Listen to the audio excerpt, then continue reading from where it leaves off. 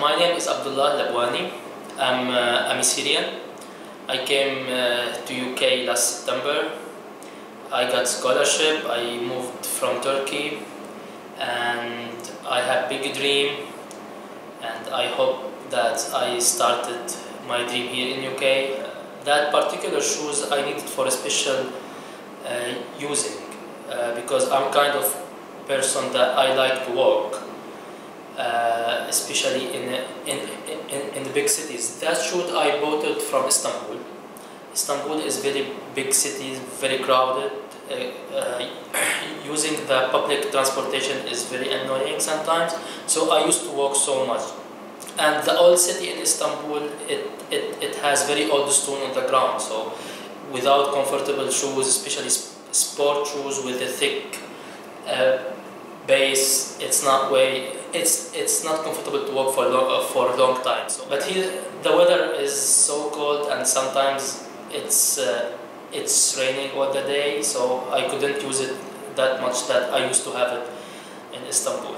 Because now I don't have home, and the idea of home, it was changeable for me last 5 years. I left Syria in 2012.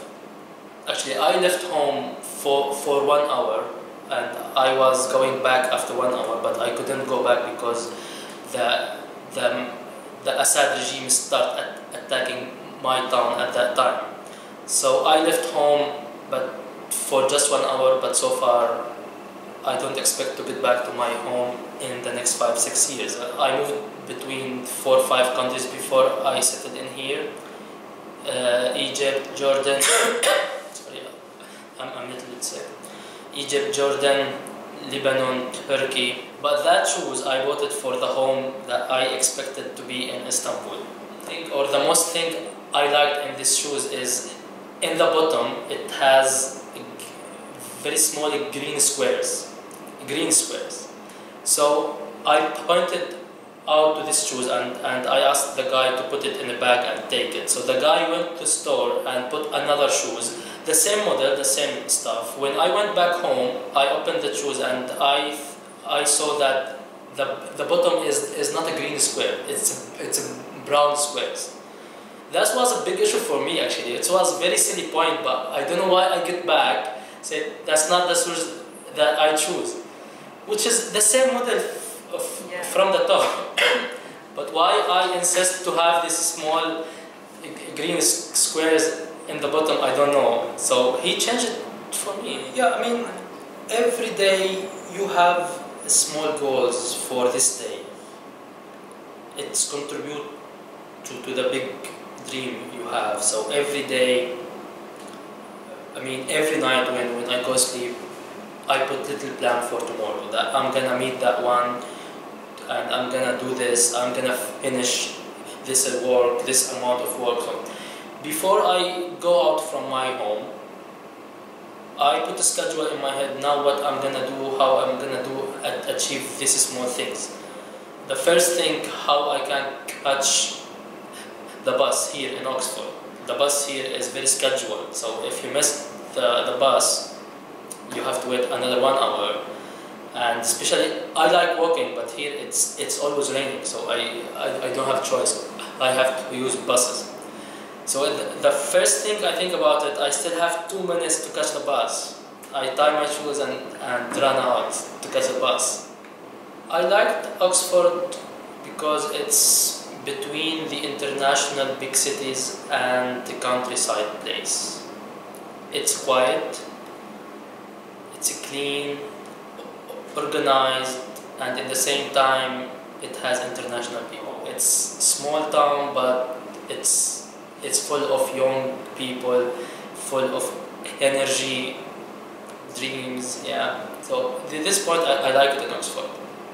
But yes, sometimes, yeah. I mean, before I judge anyone, I put myself. Yeah, exactly. I do that many times. Before I take reaction or judge people, I put myself in their position. What I will do if I'm him. Sometimes I felt it's really complicated to do that because everyone has his own mechanism to take a decision which is affected all over the time of his life, his background, experience, emotions. So I can't exactly be like him, but at least I can imagine from which background he came from with this decision or this reaction. We're not able to change up our beliefs in terms of our customs, traditions, anything, Islamic ideas, the Christians' ideas that we have in the Middle East, any kind of religion also. We're not able to open the the door of changes easily. We always fight for our ideas, which sometimes it's not correct. Here people are more flexible than people in that region, because they have this culture of listening to the other people before taking the reaction. But I believe that everyone should open that door widely for changes, just to fill the gap between people around the world, because otherwise we'll keep divided or we'll keep separated from each other, fighting each other. So I don't feel that I'm not at home here. I feel safe, I feel comfortable, and I wish if I can spend more time in this kind of atmosphere or environment. Yeah, actually, in Syria we used to call it, or the international community used to call it, the kingdom of silence. We spent last 60, 70 years in a big jail. This regime put us in a situation that we are spending all our time just looking for food. We are working 16 to 17 hours in a day just to provide the basic needs. We don't have enough time or money to look abroad or to see what other people are doing. They don't have any idea or clue what's happening outside. This opportunity, this revolution, unfortunately, when people had to leave the country because the situation and they want to save their children's life, they had the opportunity to move out to many places, like the countries around Syria, or sometimes, as you see in the news, they put their lives in risk to just go to Europe or to any other safer places. So, I mean, for the people who are listening to us right now, these people, they didn't have a chance to go outside before. They don't know how to deal with other cultures, which is not their fault. UK or Oxford is the farthest place I moved to all over my life. I mean, it was Istanbul before, but now I'm in UK.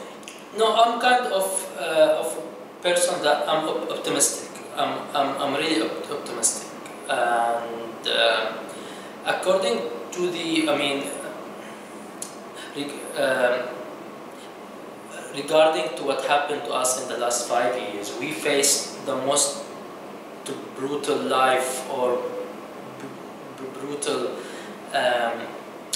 phase of the life in Syria. So whatever we will face here, it will be much easier than what we had there. So I'm quite optimistic.